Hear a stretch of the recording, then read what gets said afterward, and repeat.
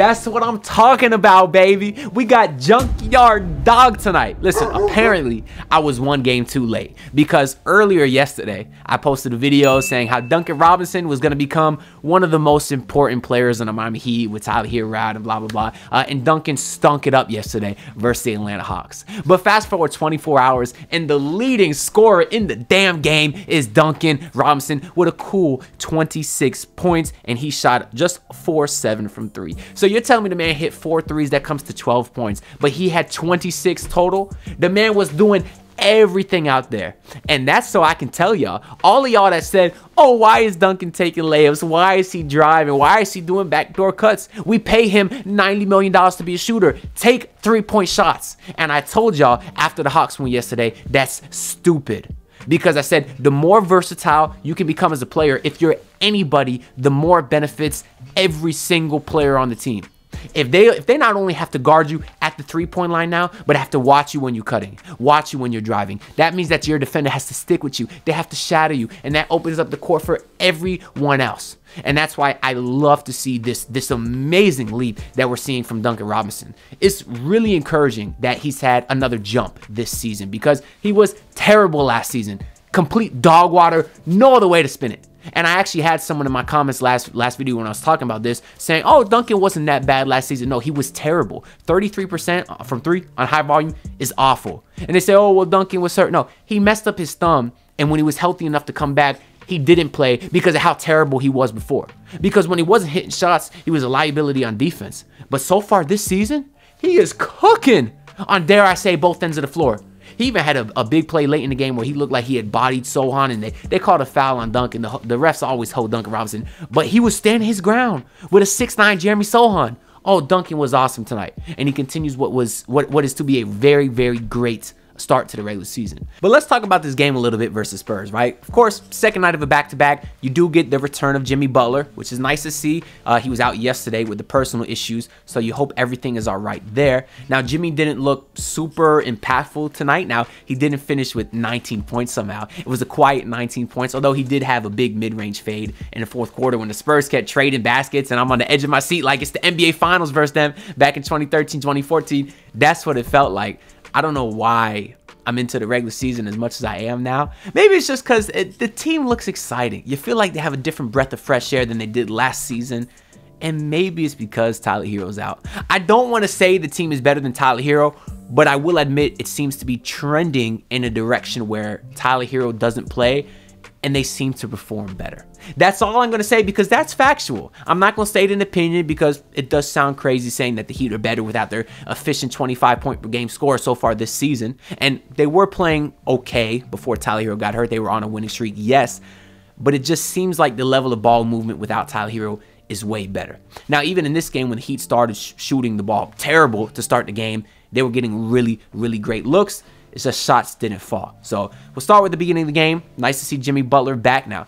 He wasn't aggressive, but I do want to note this nasty dunk he had when he was driving in the paint. Went on 3 Spurs defenders. That's what I love to see. When I saw that, it looked to me like Jimmy was like, all right, enough of this. I want to win this game. And I like seeing that from Jimmy Butler in the regular season because we know we don't get much of that in the regular season. I'm not going to complain.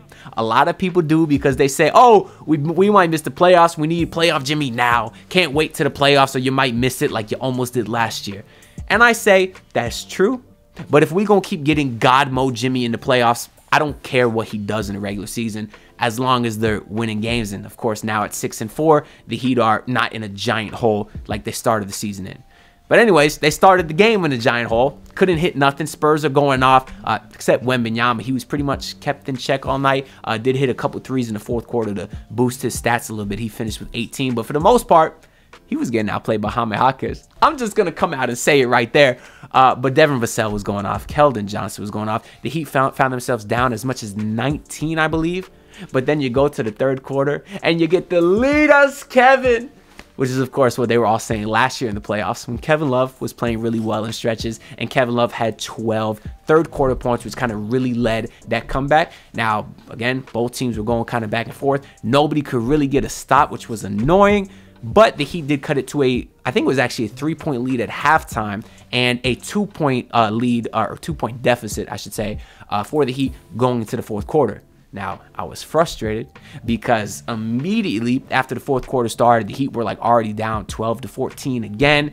And I looked up the fourth quarter stats for the Heat this year because we know they've been terrible. And sure enough, they are the 29th team this season in fourth quarter differential. So second to last.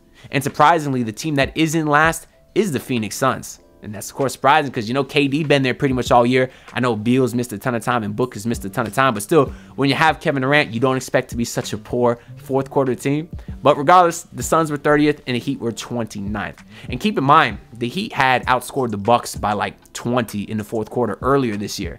So if you take out that game, that anomaly, I'm sure the Heat are dead last in fourth quarter margin. But anyways, all of that to say the Heat have not been a good fourth quarter team. You know this because they always blow these big leads. So I'm starting to get a little disappointed watching the game. I'm saying this is what happens when you're the Heat and you don't have a lead going into the fourth quarter. Now you get outscored and the game ends up being not all that close.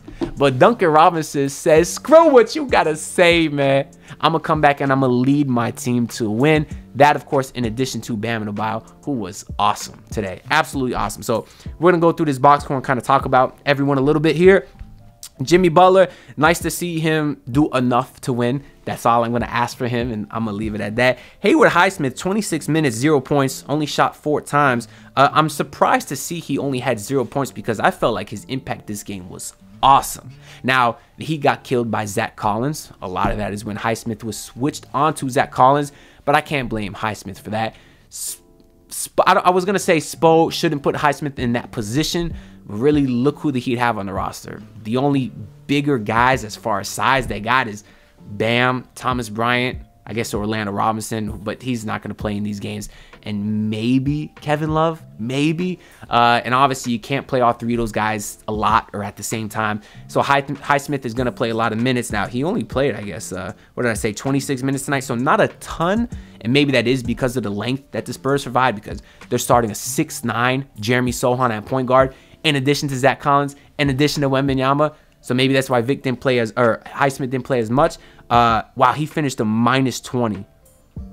That's wild. Am I the only one watching the game that felt like Highsmith was very solid defensively? Now, he got holed again by the rest a couple times because they can't believe he's as good a defender as he is. But if you look at this starting lineup, you had Jimmy was a +14, Highsmith a -20, Bam a -10, and then Duncan Robinson a +22. That's just crazy differentials in the starting lineup there. But I feel like Highsmith was solid. We know plus minus can be kind of a wonky stat, but I feel like he was solid. But you did get another great game for Bam. He's been rebounding the hell out of the ball. Had 47 combined rebounds in his last 3 games. Added another 11 tonight with 6 assists, with 3 steals, and 24 blocks. And shooting an efficient 10 of 20 and doing all his mid-range stuff. So another great game for Bam. The more he can string these together, the less cautiously optimistic I am, and the more optimistic I am. But it's still going to take a while because Bam didn't really tail off till the second half of last season.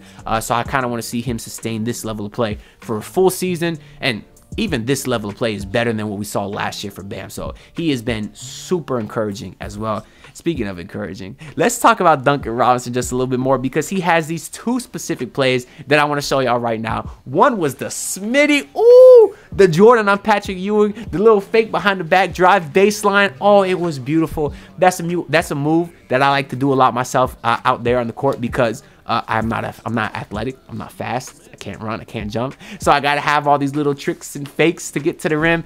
That's one of the moves I put in my bag. Of course, you know, I guess popularized by Steve Smith, who used to play for the Miami Heat. So that's someone I've watched. Of course, got that in my bag. And he was awesome there. And Duncan Robinson had a nasty pump fake. James Harden probably travels. Step back 3, pump fake again. Monster 3 in the fourth quarter to either cut the lead or give the Heat a lead. He was just so good and so versatile out there. Let's talk about Josh Richardson. As Will Manso points out in this hilarious tweet that we all were screaming, no, no, no, no. As soon as Jay Rich pulled those last 2 shots, guilty. That was me. But Jay Rich hit the monster 3 to give the Heat a lead. And then came the very next possession. Little tough step back midi to kind of seal the deal there. Make it a 2-possession game. And it was nice seeing Jay Rich get hyped, man. They said that the Spurs gave him a video montage, which I thought was hilarious because he only played like 63 games for them. the Heat only do video montages if you want a ring for them, and that's how it should be. But good for the Spurs. We know they're a class organization. We know Jay Rich is a class guy, and it was nice to see him hit the big shots when it matters, particularly because he's been shooting terrible to start the year. But he was good last game too, so we'll say that's 2 solid games in a row for Jay Rich, as he did shoot 57% for tonight. We got to talk about Jaime Jaquez Jr. That dude can do everything out there on the basketball court except shoot threes. He's still not a great three-point shooter, although I do believe he hit one today. He was 1 for 2, so 50% there. Did finish tonight with 11 points, 6 rebounds, 3 assists, 3 steals, and a block. 1 block. So you know he's doing out there on the defensive end too. So when I say he can do everything, I literally mean everything. And again, only what I say, like 4 assists tonight, but the way that he or 3 assists tonight, but his vision is impeccable. Even on that Jay Rich monster dagger, as soon as he touched the ball, he immediately caught and swung it right to the open guy. That kind of vision is the type of stuff you see from an older vet with a high IQ. Now we know Jaquez is a 4-year college guy, 22 years old, but that's still young in the grand scheme of the league. And to make these type of passes have that kind of vision is awesome. And whoever said that he was unathletic after the Heat drafted him clearly doesn't watch basketball. I mean, we saw that breakaway 2-handed back scratcher dunk he had earlier today. Absolutely just beautiful. Who else we got about here? We got Kevin Love. Only played 14 minutes. Didn't really check back in after the strong third quarter, but the Heat obviously needed that.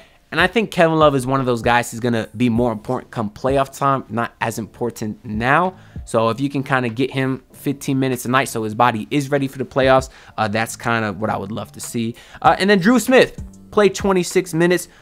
Very frustrated me a ton. Now, when you look at the numbers, he was 4-9, had 12 points, 4 rebounds, 3 assists. So the numbers are fine. But maybe I'm just nitpicking because I have this bias against him for some reason, just because I don't think he's very good. But I'm not alone on that, right? So it's not like I'm a hater, because a lot of Heat fans feel that way. But I'm going to give him his credit because down the stretch, he did hit some big shots, had a big layup, had the big 3 in the corner, and those are shots the Heat desperately needed. Now, the only other Heat player that played was Thomas Bryant. 5 minutes, did nothing. From the Spurs side of things, Keldon Johnson was awesome as always. 20, 12, and 6. He's going to be a great player. And Devin Vassell was the most impressive to me. Only had 14 points, but he always hit the monster 3 whenever there was like a big Miami miss, swing down the court, or Miami was on a run and the Heat needed to stop. Devin Vassell always hit the big shot. And between him, Keldon Johnson, obviously Wemby, who was, finished okay stats-wise today, but he only shot 8 of 22, so he wasn't efficient. They have an amazing young core between those guys, and they're going to be a really great team for a long time. And Jeremy Sohan, I guess you can include in that. He had 16 points today. Whether he's the future starting point guard, I don't know. Probably not. Probably when Trey Jones is back and healthy and he's recovered from his hamstring issue, he'll probably be the point guard, which will help Wembanyama even more because they did miss Wembanyama a ton. I think he can get a lot more easier looks than he did. A lot of Wembanyama shots were tough fadeaways, and he took 9 threes. You'd like to see him take more inside if you're a Spurs fan, but I'm not, so I really don't care. But that's all I got to say about this game. So Tuesday, the Heat play another stupid in-season tournament game on the road versus Charlotte Hornets. You better win that game because that team sucks, and that'll put the Heat 3 games above 500. So you're starting to stack on these wins just like I wanted to see. But that's all I got for this video. So most importantly, the last video did awesome. And that's because y'all comment and like and subscribe. So the algorithm pushes this out to everyone, which is greatly appreciated by me because I work very hard on these videos. We're less than 90 subs away from 3K. So make sure to subscribe if y'all are not already. And comment down below your thoughts on just the team as a whole. Do you think they're better without Tyler Hero? Are you hopeful on Jaime Jaquez? Are you wondering where the hell Nikola Jovic is? Because I am. But let me know what y'all think down below. I respond and read to every comment that I can. And I'll see y'all next time. Peace out. Look, pull up in your city tryna get that dead face. Do it on my own, I don't need no dead weight. Had to kill him off, yeah, I need a head space. You know this homegrown bitch don't offend me.